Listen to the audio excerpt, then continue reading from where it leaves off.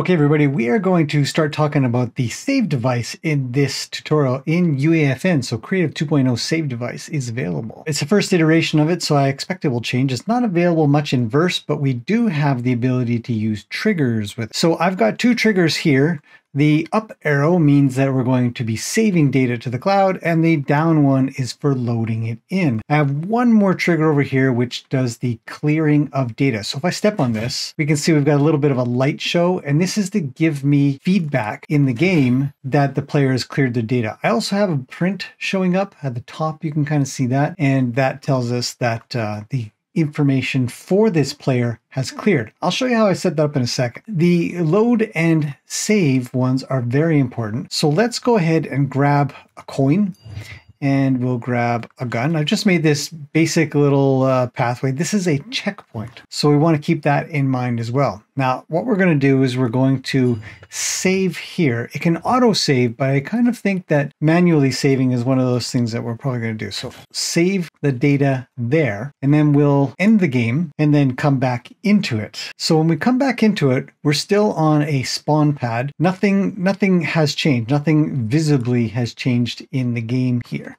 until we go over to the load trigger. So we're going to load, and we see we've teleported over to our checkpoint. We've got our pistol and we have our gold coins and bullets. So the load and save functionality works just fine. If we were to go over here, this would then clear all that data out of there so that if we come back in, so we'll end the game again and start it up again. And so this is the same thing if you were to spawn again, or you just come back after a few days. We can see even if we hit the load, we don't have anything because we cleared it, but we'd have to go back and go pick up our coins and pick up our guns and make it to our checkpoint and stuff like that. And there's other things in here. I've also got some health over here, right here. So if we picked up that as well, and then we go to save it there, and then we'll end it and start it up again. We can see we've got nothing until we go and load in our stuff. And we can see that we've got our gun and we've got our shield potion, which we should probably drink up because we don't have any shield at the moment. Anyhow, so let's talk about how I built this and how the save device works currently as of 26.3.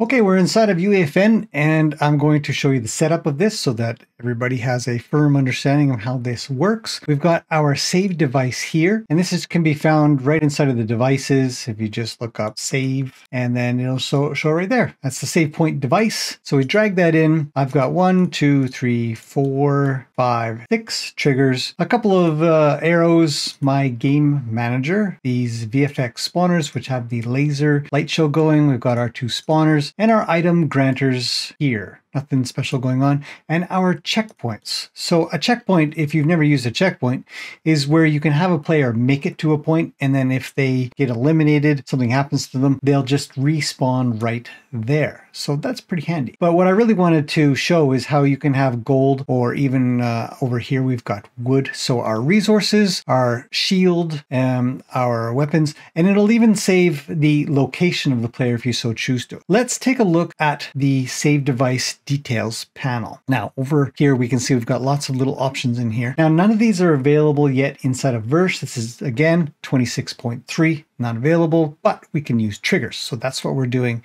here. So kind of Creative 1.0 version of Creative 2.0.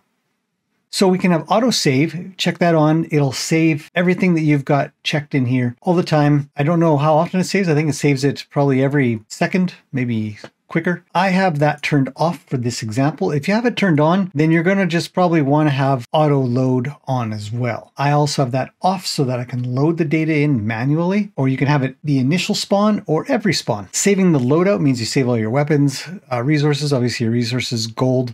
Checkpoint is what I demonstrated earlier there. We can save the player location, which is interesting because it will save the very last place the player was at. I had that turned off so that I could show how it saves checkpoints. Otherwise, if you have this turned on, then saving a checkpoint seems to be relatively pointless because it just puts the player back to wherever they were in the map. We can save the team, the class, and allow the player to clear the data. So we can have this enabled or disabled. It's going to be, for me, gameplay only.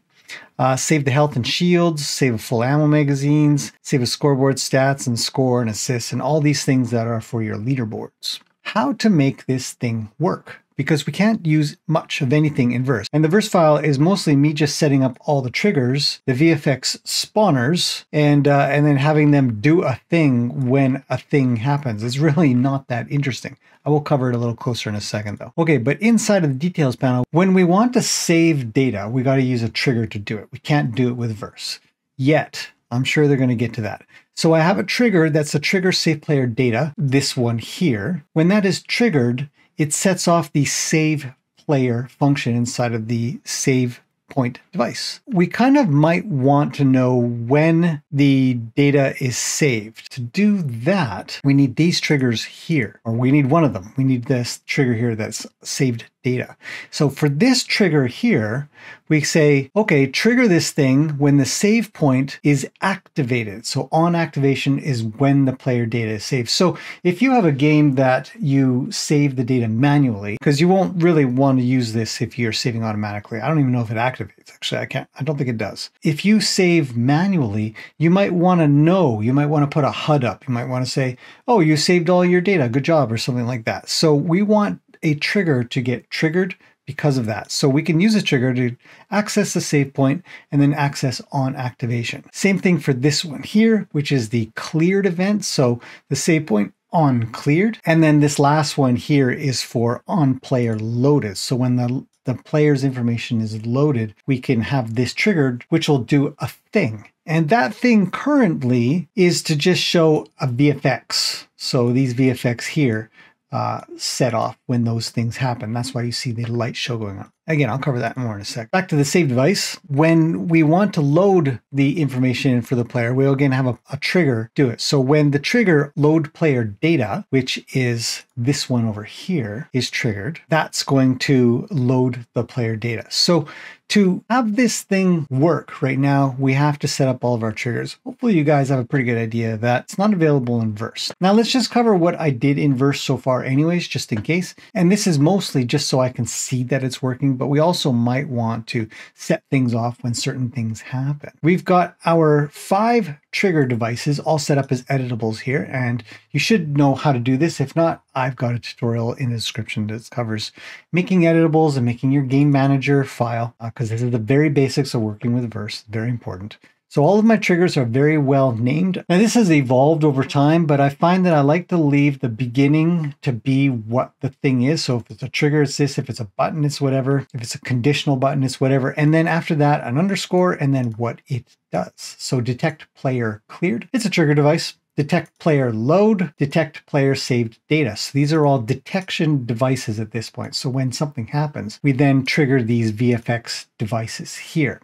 I'll show you that now. We have our triggers to do our loading and saving as well. These 2 triggers that live here when stepped on or shot or whatever, or triggered. You can have a button, you can do anything. I'm just using triggers. When those get triggered, it tells the save device to do its thing. And then we have our VFX that gets set off when that happens for a visual reference, because I thought I was going to have to upload this to the private unlisted kind of section, but it turns out everything worked fine inside the UEFN edit session. So that was good. So on begin, we're going to set up our triggers here. We're subscribing to our on player cleared data, on loaded, and on saved. And those live here. I'll show you a quick trick. I think it's kind of neat. Each one of these has their own function for when they get set off. Now I know I've covered in another tutorial that you should use a special subscribe to do this, but we're just going to use a normal subscribe because it's quick and easy for here. So on player cleared data passes in the agent because it's a trigger, but we don't need that here because the trigger actually passes the agent object into the save point device. So it knows which agent to clear. And then we'll say show VFX, and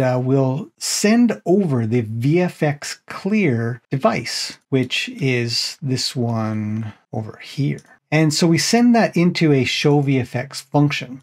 And say for the loaded ones, we're going to send in the VFX load spawner device and the VFX save spawner device. So this is kind of a handy way to have one thing happen.